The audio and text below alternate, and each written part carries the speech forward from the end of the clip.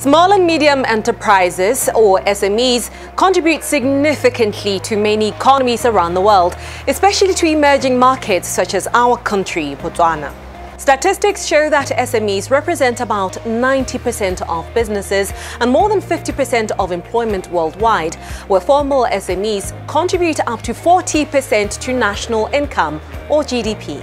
According to Africa Portal, SMEs are defined as enterprises that employ 5 to 29 full-time staff for small businesses or 30 to 99 full-time staff for medium enterprises.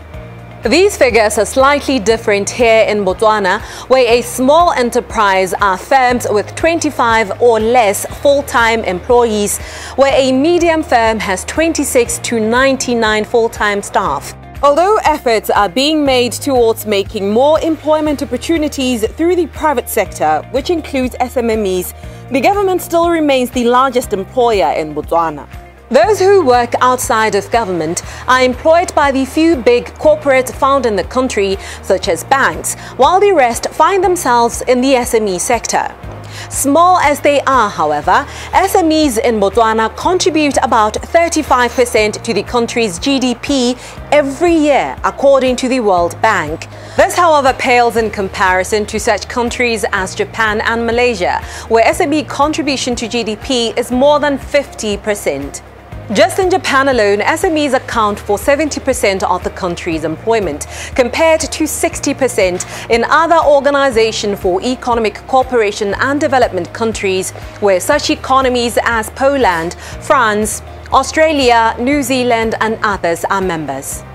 With these indicators, it is clear that the SME sector in Botswana has a potential to create hundreds of thousands and then some jobs. What has been the snag in reaching this goal? We have engaged the expertise of a quantitative analyst at a local bank, who first contextualizes exactly how SMEs contribute to our economy and further explain why a bigger contribution is yet to be realized. SMEs make quite a significant contribution to Botswana's economy. And this is not just a fact isolated to Botswana. I think across the world, we've heard SMEs being referred to as engines of economic growth.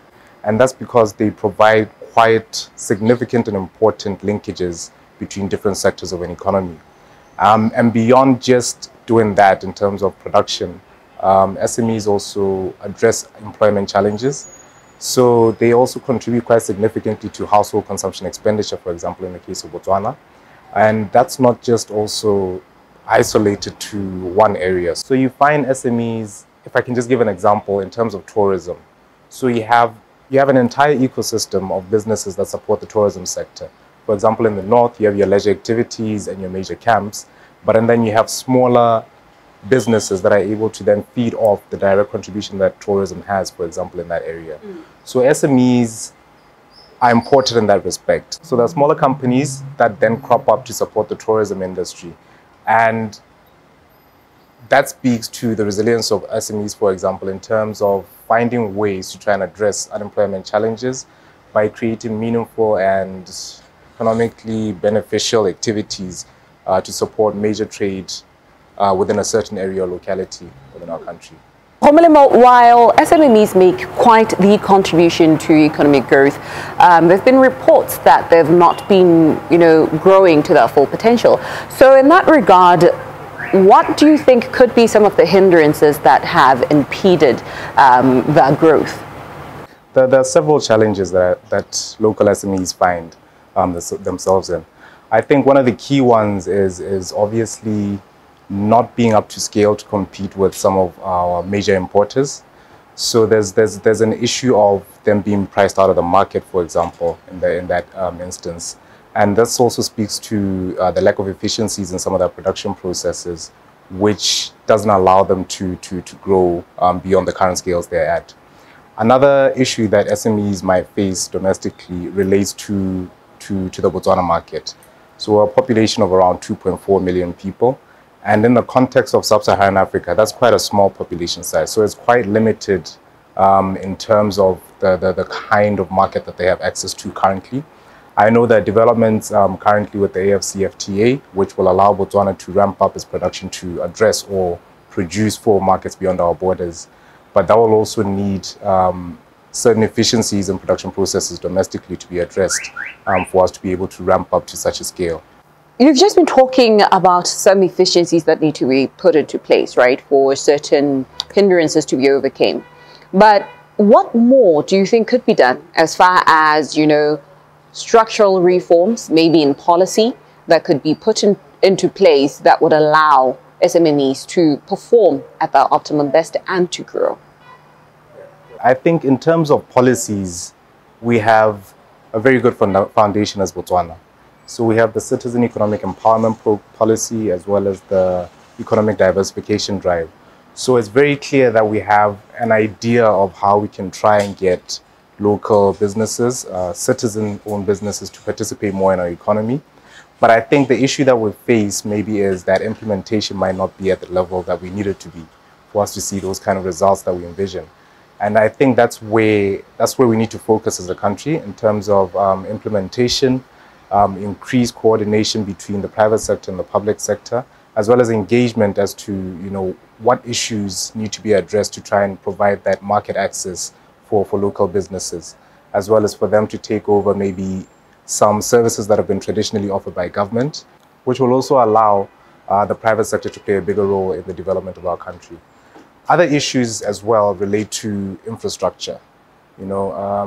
Businesses need properly functioning infrastructure to operate efficiently.